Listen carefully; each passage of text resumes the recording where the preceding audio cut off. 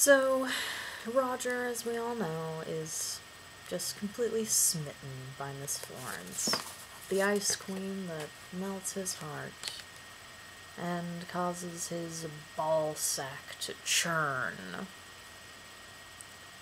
And, I really am self-conscious about my attire and my appearance. I mean, it just really doesn't seem on par with the exalted prose of this work of literature. But I'm gonna muscle through it. So we're finally getting to a part where he encounters Miss Florence in a most shameful way. So let's explore that together. In the fervid heat of that summer, I dreamed day and night of Miss Florence, and I saw her everywhere I went. I became obsessed with the things that she had touched or used, and her purposes in doing so, and with what part of her sweet, sacred body. He's never one for hyperbole. He's just in love. He really is. He's 18, she's 23. The ripe bosom, pairs of her haunches.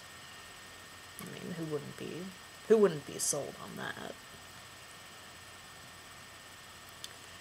Everything at Virginia Lodge seemed imbued with her aura, and as for her clothing, it was the stuff of fantasy.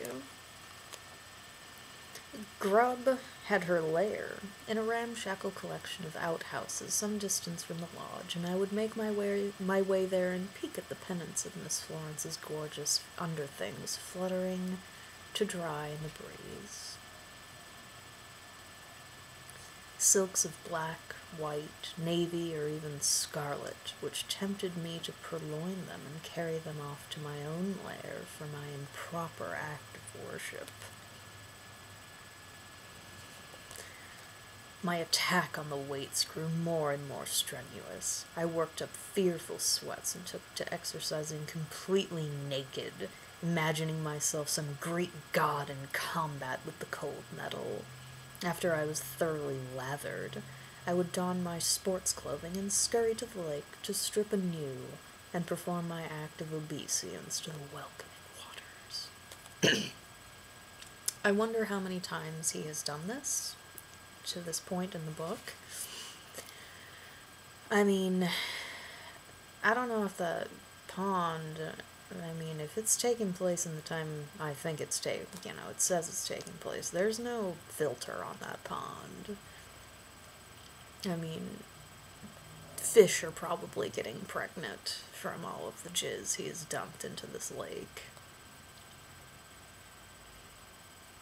And I'm going to leave you with that thought as I continue. Once or twice in my fevered imagination, I thought I heard footfalls or even glimpsed a flicker of a watching eye, but put it down to the heat and exhaustion. Major Dark and Miss Florence were, after all, about their business, and Dido's flower beds were far distant from the secluded lake. One day my schedule was running rather late. I had become engrossed in a book. I hope it's as engrossing as this. I was engrossed in a book, and when I got to my exercises, the sun was already waning. It was nearly tea time before I was prepared to visit my lake, and I had just embarked on a final session of the punishing weight drill when the door of the shed opened and a shaft of light fell across my sweating muscles. Panting, I had not heard the intruder approach, and dropped my weights with a fearful clang when I heard the cool fury of a lady's voice. So this is what dirty little boys get up to. I turned round and saw that it was Miss Florence.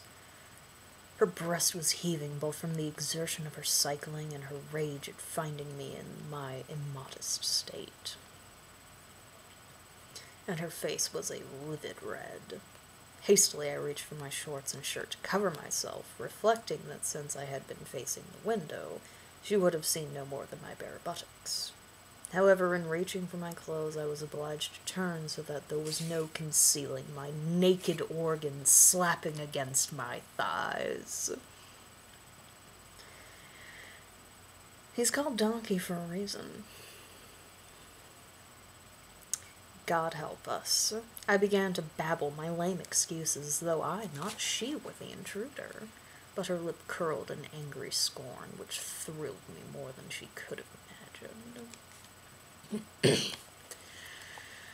She stood with her arms akimbo, contemptuously surveying me. "You worm," she hissed, touching my things. "A smutty, smutty worm," she murmured, her eyes wide and more serene as she enjoyed my abject embarrassment. "How utterly pathetic you are. I suppose you do this all the time, playing with yourself, I imagine, like a filthy little schoolboy." "No, Miss Florence," I managed to gasp. I was only exercising. I didn't think anyone would come." "You know what happens to worms," she said casually, and then ground her heel round and round in the sawdust. "These weights belong to Greville," she mused with a faraway look. "I should have polished them myself." "Well, since you have done so, I suppose you may use them. Just make sure you bathe properly before dinner. You stink as all schoolboys do." With that, she parked her bicycle against the wall and in a flounce of skirts was gone. Panting and ecstatic, she had noticed my existence. Senpai noticed me. I looked at the bicycle that had so recently borne her precious body.